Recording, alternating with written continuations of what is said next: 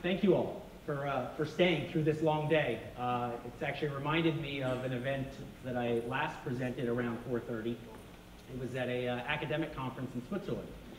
And over the course of this conference, the audience thinned out, such that by the end, when I got up on stage, there was one sole individual left in the audience. I was so grateful. I said, someone's here, someone's interested in my work. Wonderful. So I got off the stage, I approached them, and I said, let's go grab a cup of coffee. Let me share with you my data. Let me share with you my insights. Let me give you all of my research, and we can have a nice, calm conversation about it. At which point he looked at me, started turning bright red, and said, Vikram, you don't understand. I'm on next.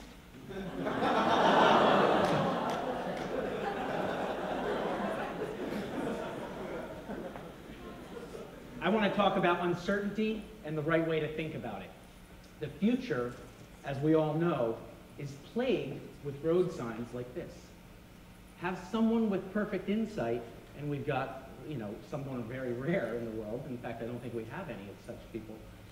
But it's unclear. And so this has been a problem for a long time. In fact, let's go back, rather than to the future, to the past.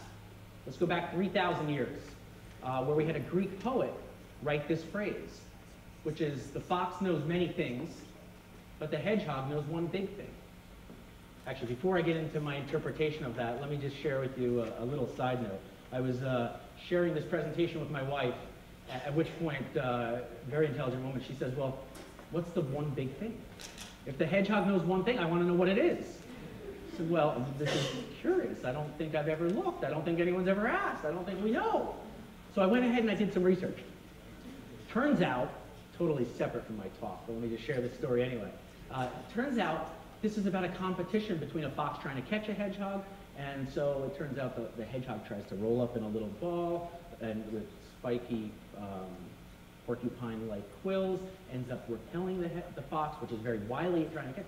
But then it also turns out, the more research I found out, that in nature, occasionally the fox sees this and rolls the hedgehog down a hill into water, at which point the hedgehog needs to climb up, swim out of the water, and the fox still catches it. So, in any case, regardless of what actually happens, here's my interpretation of what we mean. When we're talking about a fox, i.e. someone that knows many things, we're effectively talking about a generalist. Someone that has been trained effectively, we can think of a liberal arts style tradition, but someone who knows lots of little things. If we're talking about a hedgehog, we're talking about a specialist. We're talking about someone who's got deep expertise in a specific domain of knowledge or a specific procedure or methodology. My area of interest has been financial booms and busts. And so I tend to think about financial markets as a domain of massive uncertainty, probabilistic developments, and chaos, really. It's hard to predict what's going to happen in financial markets. And so my approach to handling this problem has been to become a fox. And so I use multiple lenses in thinking about booms and busts. The lenses I use range from psychology to economics to culture, etc. Let me walk you through a handful of the insights that come out and some of the things we look for when studying bubbles if you're going to use multiple lenses. First one, if we were thinking of microeconomics, we would think of prices. Are prices rising too rapidly? Now, what I mean precisely by too rapidly is subject to some debate, but let's just say prices matter. Secondly, credit. Is the foundation upon which asset prices are rising, is it based upon borrowed money? Well, we found out recently here in America and Greece and elsewhere that too much borrowed money can be a big problem. Finally, or not finally, thirdly, hubris. What do I mean by hubris? Overconfidence. This time it's different. New era thinking, whatever we want to call it. This belief in thinking we know something when we actually do not. Politics. Governments can distort incentives, whether it's through taxes, subsidies, or other policies. They have a role to play in promoting bubbles and preventing them. Culture. There's various different elements we can think of when we think of culture, but we can just think, for instance, Asian cultures happen to be more consensus-oriented. They happen to be more harmonious, if you will. That has implications for group behavior. And finally, my last lens, or last data point I would point you to, is amateur investor participation is a good sign of herd behavior. And I'll show you what I mean by that. The nice thing about these lenses is you do not need to have a PhD in economics. You do not need to have a PhD in psychology. You don't need to be an expert in any of them. Just having a great enough insight to understand that in aggregate, the generalist, meaning anyone with the insight into thinking in this way, can have a profound impact on understanding the likelihood of a boom-bust sequence taking place. So let me begin by sharing with you a couple of fun indicators. My first indicator is the world's tallest skyscraper. We've heard about architecture, we've heard about buildings, we've heard about space today. Well, this is an indicator that seems to work for very good reasons. Now, there's deep academic research behind it, but let me share with you my insight as to why this indicator works. Turns out the world's tallest skyscrapers are good manifestations of, one, borrowed money. Skyscrapers are rarely built with 100% equity financing. Usually there's a bank or someone lending money to the developer. Number two, they're speculative. They're usually built by developers. We don't hear about large companies building huge skyscrapers and moving their entire worldwide staff into them. And finally, by being the world's tallest, there's an element of hubris and overconfidence involved. And that's something I'll show you has really powerful impacts. So for good reasons, this is an indicator that seemingly should work. Well, so let's look at it in history and see what's happened. These are three pictures here. The top left is 40 Wall Street. The bottom left is the Chrysler Building. And then on the right is a picture of the Empire State Building. Turns out these three buildings competed for the world's tallest tower status in 1929 going on to 1930. That, of course, as we know, led or telegraphed the Great Depression. In 73 and 74, we had the Sears Tower and then the World Trade Centers. That was followed by a decade of stagflation. In 1997/98, the world's tallest tower status shifted to Asia, to Malaysia. The Petronas Towers became the tallest towers in the world, not far from the center of the Asian financial crisis. On the right-hand side here is a picture of Taipei 101.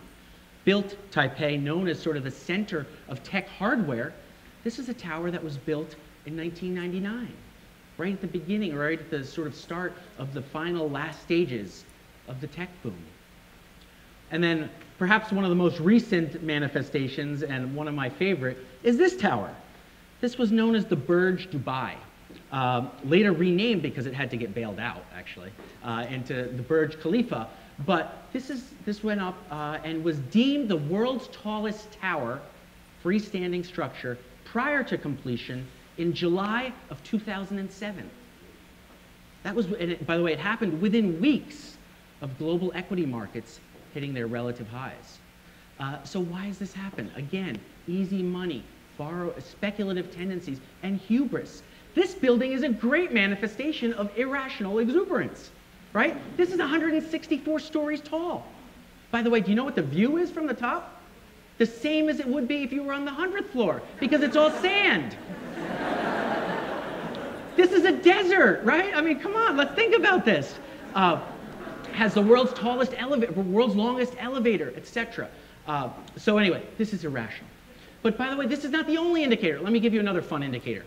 Something that all of you can access to with an internet connection and a browser. Pull up a stock chart of Sotheby's. Sotheby's is the auction house, over 200 years old, went public in 1988. As you can see from this chart, it's basically a line with 4 blips on it, right? Almost like a seismograph. And so the first blip occurred in 1989, and it came back down. The second blip occurred in 1999 and came back down. The third blip occurs in 2007, and then the most recent blip occurred in May of 2011. Well, those dates are somewhat interesting, aren't they, if you're interested in booms and busts? And so when I go back and I look at what was happening to the art markets in 1989, it turns out we had Japanese art buyers paying world record prices for art. Not surprisingly, Sotheby's, an auction house, did really well. In 1999, we had tremendous wealth generation in the technology, media, and telecom space. Not surprisingly, that had an impact on the art markets, and it was reflected here in Sotheby's stock. 2007, beneficiaries of easy money. What do I mean by that? I mean hedge fund billionaires. I mean private equity billionaires. I mean Russian oligarchs, people who benefited from having easy access to capital. Telegraphed, through setting world record art prices, a credit bubble. That happened before the markets really fell. May 2011. Now the question is, am I trying to peer into the future by saying this? I don't know. This is all uncertain, as I said earlier. But Chinese art buyers stepped up and were buying art at world record prices. Next indicator. As I said, anyone, you do not need to have a PhD in these topics, you don't need to have a degree in these topics. You should just understand this is a framework for thinking about probabilistic, generalist style approaches to reflecting on booms and busts. Taxi cab drivers are a great indicator. What do I mean by that? Generally, one of the lenses I suggest using is amateur investor participation telegraphs the final stages of a bubble. Well, if your taxi cab driver is talking to you about internet stocks, don't buy them. It's too late. You know, I was in Miami in 2007, and the taxi cab driver was talking to me about buying and selling condos. Not a good time to buy and sell condos. So taxi cab drivers, good, talk to them. Talk to all your taxi cab drivers. Magazine covers, another great indicator. I live in Boston. This is a magazine cover from Boston Magazine that came out in May of 2006. Quite near the top of the housing markets, suggesting one should buy, buy, buy. What you should have done was sell, sell, sell. So let me wrap up here by describing what I think is important, and that's for how one should think about making decisions in times of uncertainty. Turns out Harry Truman was a president that faced massive uncertainty, took office in the midst of a prior president dying. It was the middle of a world war. He was charged with deciding whether or not to drop atomic bombs. He then, had developed the Marshall Plan. This was a time of massive global uncertainty and change. Well, he had lots of advisors, and what he found was his advisors would all step up and say, on the one hand, we should do this. On the other hand, we should do that. On the one hand, if we do this, on the other hand, if we do that. It frustrated him to no end that he once was caught coming out to his advisors and effectively trying to get rid of all of them and said, I need a one-armed economist because I'm getting one-handed this, one-handed that. Just give me one with one hand. And so really what I'm suggesting is the opposite. I'm suggesting become your octopus analyst. Have multiple hands. Take multiple approaches, because as we look forward to uncertainty and deciding within domains of uncertainty, I want you to start thinking like a fox. Take a generalist approach. There's a lot more insight in what you know, and it can be used in a very valuable way. So embrace Foxy thinking. Thank you.